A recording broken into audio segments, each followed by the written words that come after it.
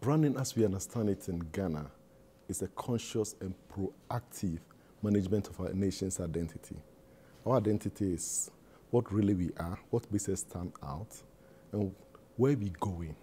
We need to manage this in a very conscious and proactive manner so that at the end of the day, the behaviors of our people support the kind of promise to ourselves and to international stakeholders.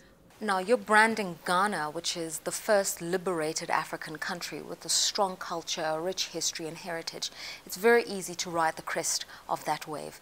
Do you take advantage of that fact? It's not enough to have heritage and culture.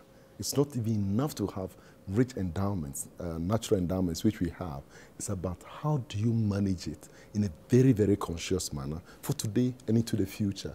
It is in this area that Ghana, like many other countries in Africa, have difficulty.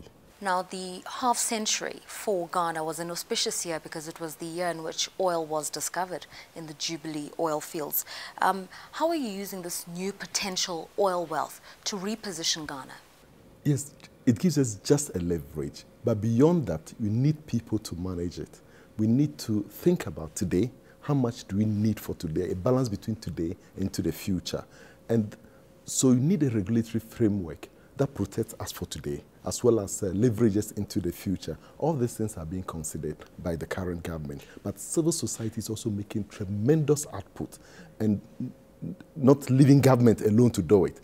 For me, the beauty is that civil society with government are creating the kind of environment that will enable the oil to be put to good use, the oil money to be put to good use, that is. One of the baffling issues around Ghana is that despite periods of instability, it's generally been a good and stable country politically, but it's had varying inconsistencies in terms of economic management, and from being the liberator of Africa to one of the weaker African economies is something that people can't reconcile. How do you explain it? Ghana has had a checkered history from independence with Nkrumah. Basically, a focus on natural resources is a wrong focus for every country.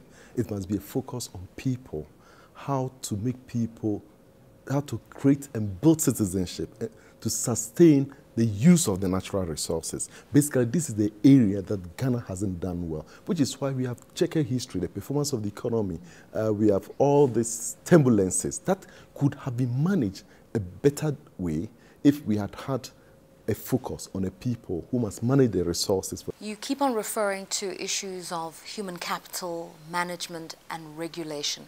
What is the new government doing about engendering a spirit of entrepreneurship so that Ghana's people can take advantage of the opportunities that are now available to them?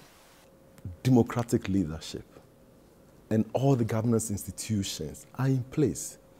We also are affecting civil society in a way to contribute in creating a kind of enabling space for businesses to thrive in this country. There's a realization that government alone cannot do it. So civil society is putting pressure on government, working with government to make sure that Ghana actually gets where it ought to be as a country.